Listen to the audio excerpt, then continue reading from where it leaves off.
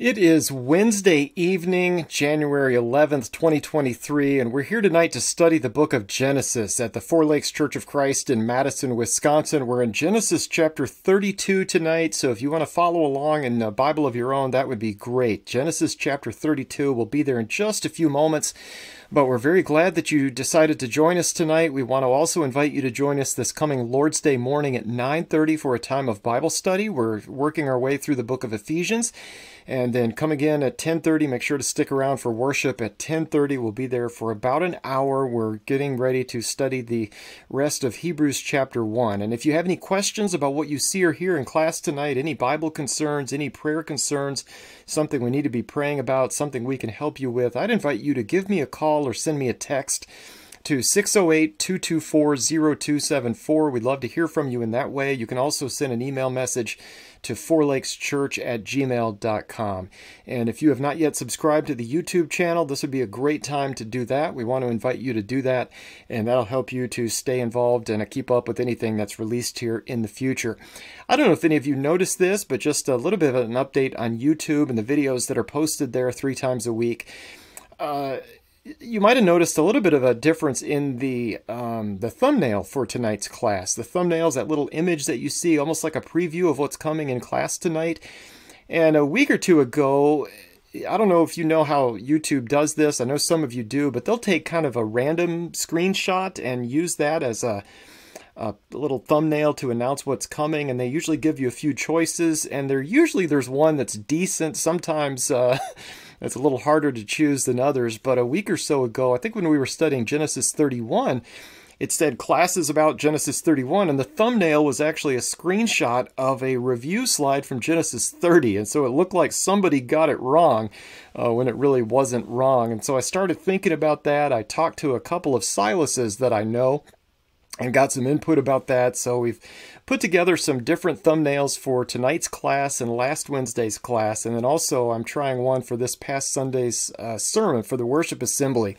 So if you're on our YouTube channel, you may want to poke around just a little bit and notice the difference in the thumbnails from the past week or so as compared to the way it was before that. So a little bit of progress there. We're still learning, a whole lot to learn with this, but that may help us to see what's on there in a little bit of a better way. But tonight we're back to the book of Genesis, so the book of beginnings that was written primarily by Moses, and we're now looking at the life of Jacob.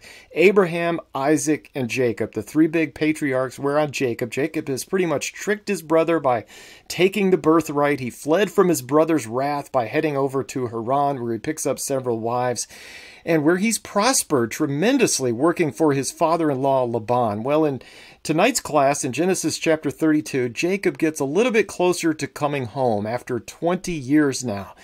Only now he has 2 wives and he has 2 servants. I almost think of it as 4 wives. Sometimes I may say 4 wives, but they're basically treated as wives. But 4 wives, a total of 12 children at this point, 11 boys and 1 girl. And by way of very brief review, just bringing us up to speed on the chart again, Leah starts out with the first 4 sons, Reuben, Simeon, Levi, and Judah. And this, of course, makes Rachel feel really left out over there on the right. She's the favorite wife, but she's falling behind. She is barren. She cannot have children. And so she has Jacob go into her maid Bilhah, who then bears Dan and Naphtali. That makes Leah worried about falling behind. So she has Jacob go into her maid Zilpah, who bears Gad and Asher. Leah then takes the lead again with Issachar, Zebulun, and the one daughter of the family, Dinah. We'll get back to her in a week or two. This tragic, terrible thing happens to her. But toward the end of Genesis 30, we have Rachel bearing Joseph, her very firstborn. And that brings us to 11 sons and 1 daughter in this family of 1 husband and basically 4 wives. I've left Benjamin grayed out again as son number 12. He hasn't been born yet, but we need to know about him. He is on the way. We are heading in that direction. By the way, in my handwritten notes from the last time I taught through the book of Genesis, I found a little note at the top of the page, right at the top of my notes for Genesis 32. And the note in my handwriting at the top of that page says, "First service at 302 Acewood." First service at 302 Acewood. So apparently I taught Genesis chapters 1 through 31 in Bill and Jane's living room. And we purchased our facility on Acewood on October 1st, 2001. I believe that was the date of the closing. And then we met on Acewood for the very first time on Wednesday evening, October 3rd, 2001. So just over 21 years ago.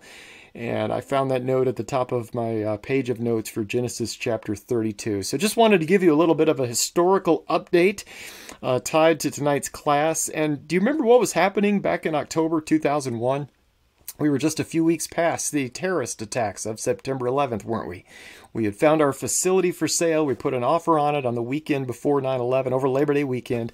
And we went out of town to visit my brother-in-law and his family over in Niagara Falls, New York. And we were actually on our way back home to Wisconsin from New York on September 11th. And what a strange journey that was. And I think we pulled over at a rest area somewhere, maybe in Pennsylvania along the interstate. It was so weird. The fire alarm blaring, people just walking around dazed and confused, wondering how they were going to get home and so on. But anyway, I'm just saying that the last time we studied through the entire book of Genesis on a verse-by-verse basis as a congregation was back in the fall and winter of 2001.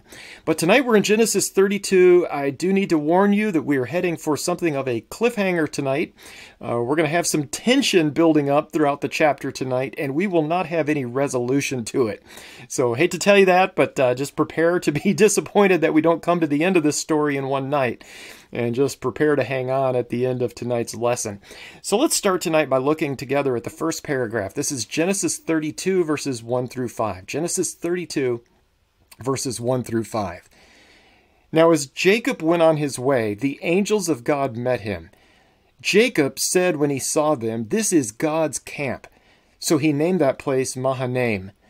Then Jacob sent messengers before him to his brother Esau in the land of Seir, the country of Edom. He also commanded them, saying, "Thus you shall say to my lord Esau, Thus says your servant Jacob, I have sojourned with Laban and stayed until now. I have oxen and donkeys and flocks and male and female servants.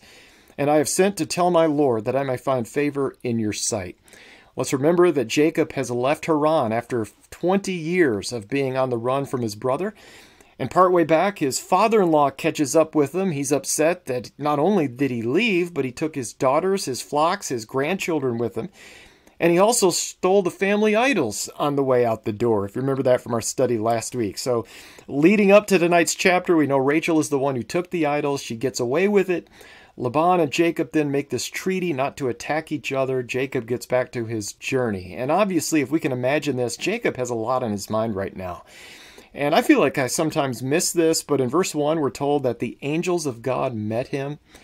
And I know I've read this verse many times in my life, but I just don't remember this, at least in my mind. We aren't told what these angels do or what they say.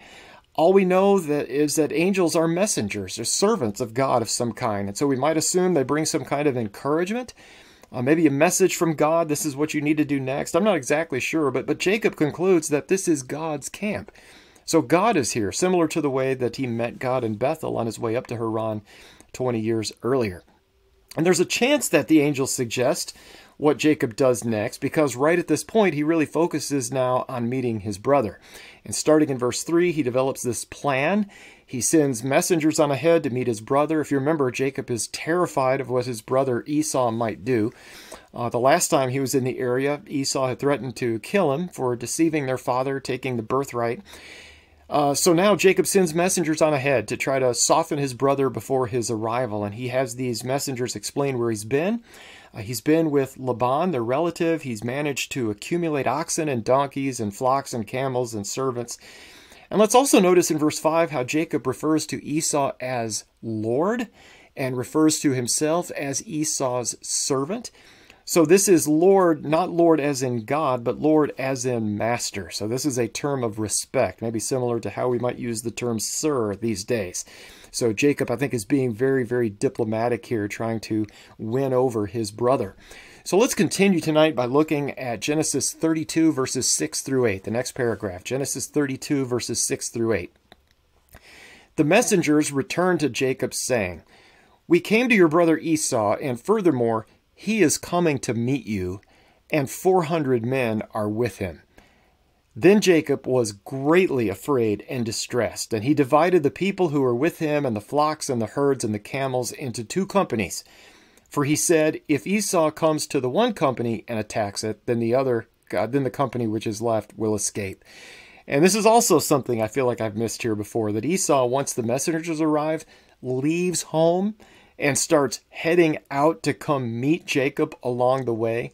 At least when I first went into tonight's chapter, I was imagining Esau at home and Jacob is getting closer and closer. But that's really not what happens. Actually, once Esau hears from Jacob's messengers, he immediately leaves his home along with 400 men, and the messengers come back and explain this to Jacob. One of the commentaries was explaining that number, 400 men, is used at least a couple times in Scripture to describe armies. And so 400 might have been considered kind of your standard army at that time. If you needed to take care of business somewhere, if you had 400 men with you, you could probably do it.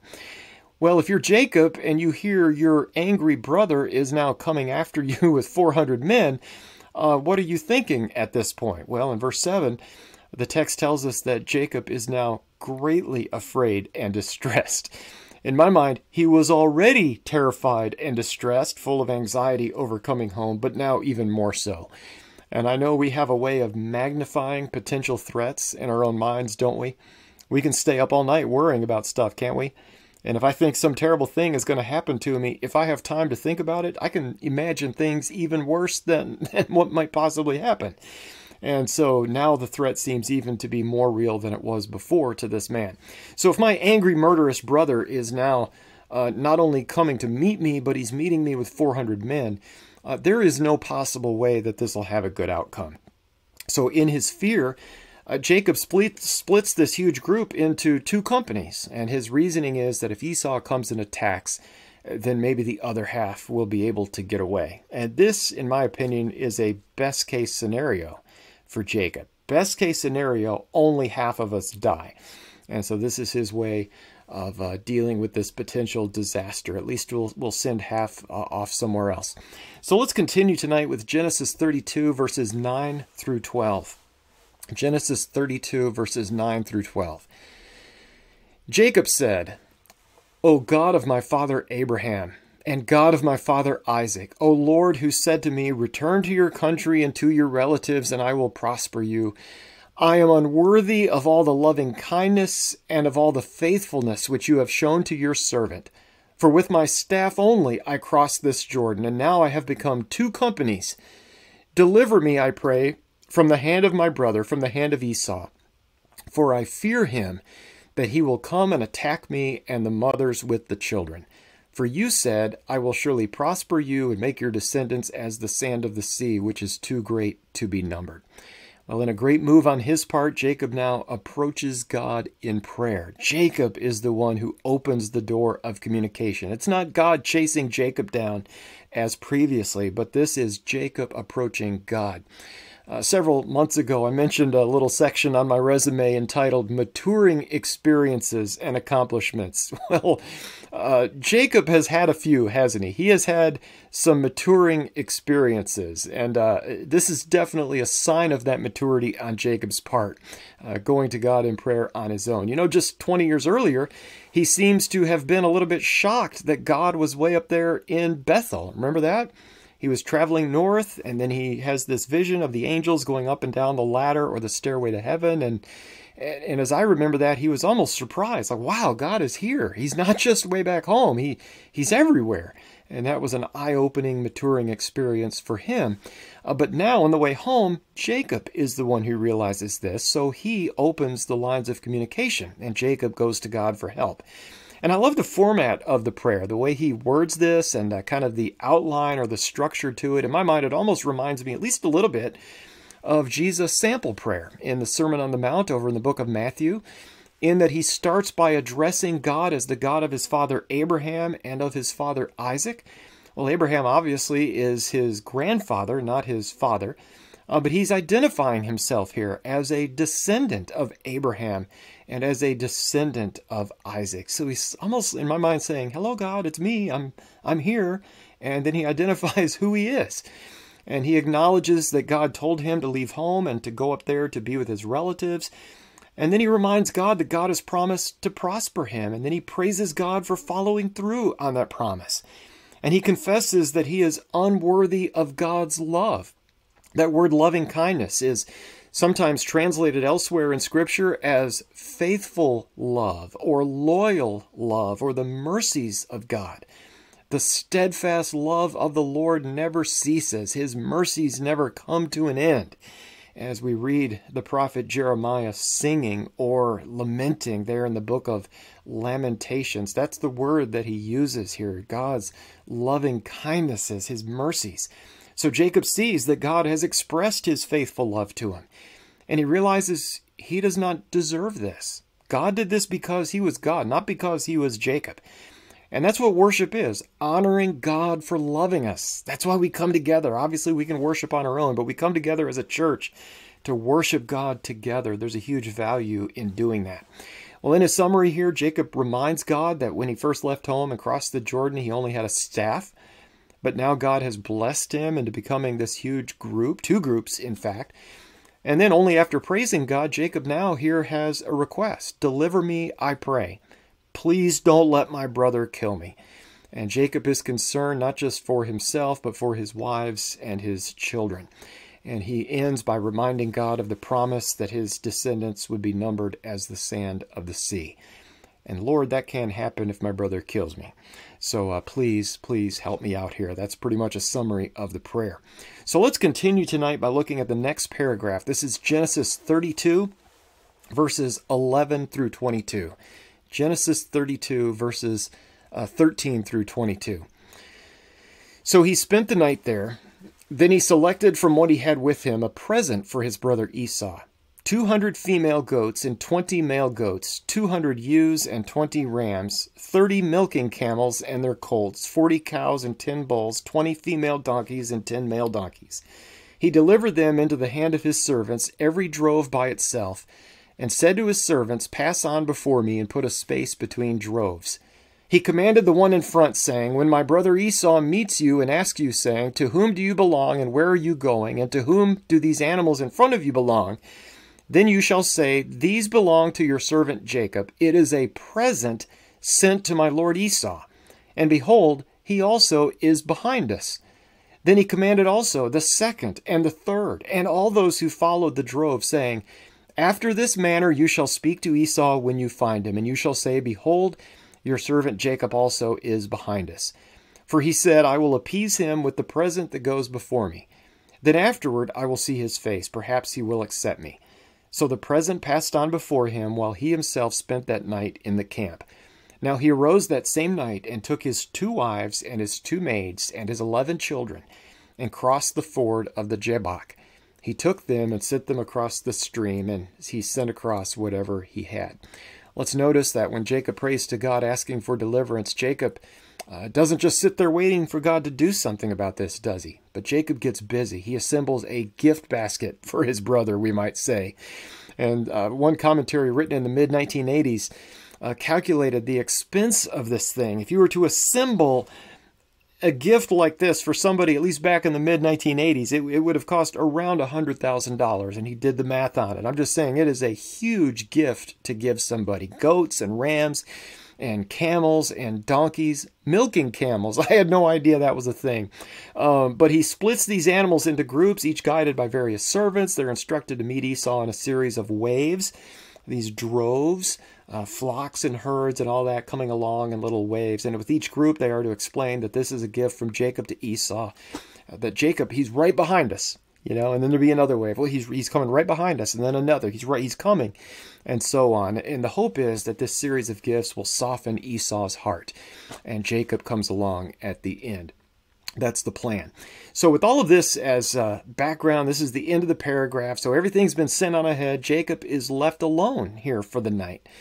And unfortunately, as I mentioned earlier, Jacob and Esau will not be meeting tonight. We're going to have to save that for next week. So hang on, we'll come back for that. But instead, we're going to conclude tonight with the last paragraph, noticing what happens next. This is Genesis 32, verses 24 through 32. Genesis 32, verses 24 through 32. Then Jacob was left alone, and a man wrestled with him until daybreak. When he saw that he had not prevailed against him, he touched the socket of his thigh. So the socket of Jacob's thigh was dislocated while he wrestled with him. Then he said, "Let me go, for the dawn is breaking." But he said, "I will not let you go unless you bless me." So he said to him, "What is your name?" And he said, "Jacob." And he said, "Your name shall no longer be Jacob, but Israel.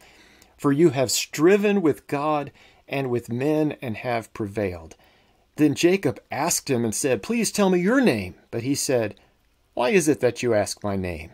And he blessed him there. So Jacob named the place Peniel, for he said, "I have seen God face to face, yet my life has been preserved." Now the sun rose upon him just as he crossed over Penuel, and he was limping on his thigh. Therefore, to this day, the sons of Israel do not eat the sinew of the hip which is on the socket of the thigh, because he touched the socket of Jacob's thigh on the sinew of the hip. This past Lord's Day, we studied Hebrews chapter 1, didn't we? And this right here is one of those ways that God spoke to the fathers and the prophets in many portions and in many ways. This is a weird one. This is a strange account. Sometimes we talk about wrestling with our problems through the night. Well, Jacob really did wrestle, didn't he? All night long with a man all night long until daybreak. Only the man wasn't a man, was he? When the man couldn't beat Jacob in this all-night wrestling match, he cheated. And I don't mean that he cheated in some kind of immoral way, didn't do that, but the wrestler used a move that I don't think Jacob really had access to. He touched his hip socket in a way that dislocated it. And even then, I find it amazing, Jacob still held on. He had a dislocated hip and he was still not letting go. And the man has to beg to be let go, which is kind of funny when you think about it. But Jacob wouldn't let the guy go until he gave him a blessing. And that's interesting. Jacob has a history of kind of wrestling blessings out of people. But they have this interaction. The wrestler gives Jacob a new name, Israel, meaning the one who strives with God, or God strives, indicating that Jacob had been wrestling with God, or at least with some form of God or one of God's messengers. We don't have absolute clarity on this, but it's definitely somebody sent by God to wrestle. So Jacob wants to know the man's name. He refuses and blesses him instead. Jacob then renames the place Peniel, meaning the face of God, because he believed that he had seen the face of God and had lived to tell about it. Now, again, I wouldn't necessarily say Jacob saw God face to face. Elsewhere, we have a statement indicating that no one can see the face of God and live. But it certainly does seem that Jacob did see some form of God, or at least a messenger of God. But what a strange account. And thinking over this, I would love to know why this happens. What is going on here? What was God thinking? What is the purpose of this? What is the practical application of any of this? But we're not given a reason for it. We might speculate that God was testing Jacob. We might speculate that God was strengthening Jacob, maybe teaching him some kind of a lesson. You know, you should worry more about God than you should worry about your brother, something like that. I don't know. Ultimately, this is a great unknown. We are not given the reason for it. We do know that God changes his name. And I find it interesting that this being, the man, the wrestler, however we want to address him, it demands that Jacob tell his name. And you think about Jacob's name, it means supplanter, one who takes the place of another, going back to that deception. So he's almost forcing him to admit who he is. He is a deceiver. He is somebody who takes the place of others, and then this name is changed, which is an interesting kind of switch that happens here. For the significance of this, maybe think about the significance of other name changes in the Bible. We think about the switch from Abram to Abraham, or the change from Simon to Peter, and so on. There are others in Scripture. Often, a name change came at a critical point in someone's life. You were a fisher of fish, now you will be a fisher of men, and so on. That kind of huge change in a person's life. And I think that's what we see here. Previous to this, Jacob was something of a schemer, a trickster, a deceiver, but now Jacob has matured. Now Jacob has learned something about God.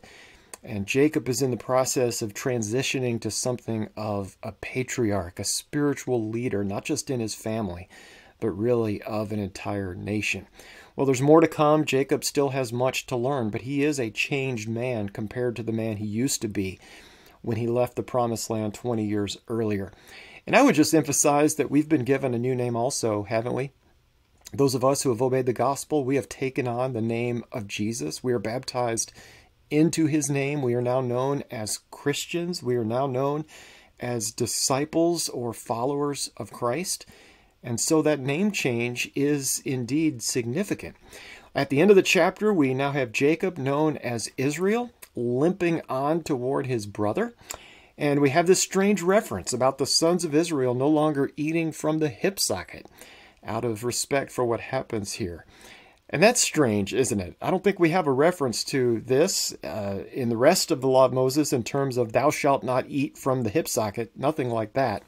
But the sons of Israel were, I think we would say, pretty superstitious at times. So God never demanded this, but this is one of their man-made traditions going back many, many years. And I think we see how this got started. Well, this brings us to the end of Genesis 32. With Jacob now ready to meet his brother. And we're not quite there yet, but now we're right there on the edge of it. So next week we hope to come back together to look at chapter 33 as Jacob finally meets Esau. So I said we'd have a cliffhanger tonight. This is it. No real resolution to the meeting between Jacob and Esau, but the whole chapter certainly has brought Jacob closer to meeting his brother, and has also brought his brother closer to meeting Jacob as they get ready to meet here in the middle. But that meeting won't be happening until the next chapter, I'm afraid. And with that, thank you for joining us tonight. I hope to see you this coming Lord's Day at 9:30 for class. We're about halfway through Ephesians. And then right after class, come together at worship at 10:30 for the worship assembly, and we will hope to finish up the rest of Hebrews chapter 1. Well, let's close tonight by going to God in prayer. Our Father in heaven, we praise you tonight as being our God, the Father of Abraham, Isaac, and Jacob. You are a God who sees our struggles, and sometimes we realize that you may, in some circumstances, even cause our struggles in an effort to teach us. And so we pray, Father, that we would be faithful in all things. And we pray that we would be able to learn from everything that happens to us. We know you are a God who is concerned about us. You are concerned about our relationships. You're concerned about our families. You see the stress and strain that comes from broken family ties. And we know, Father, that you understand what we're experiencing. Father, we therefore ask for wisdom and peace as we do the best that we can to heal what has been broken. Tonight, Father, we're thankful for the new name that we've been given as your people, the name of your Son. And we pray that we would represent him well for the rest of the time that you may allow us to live here on this earth. Our Father in heaven, we love you so much. We thank you for Jesus. Thank you, Father, for hearing our prayer. We come to you in his name. Amen.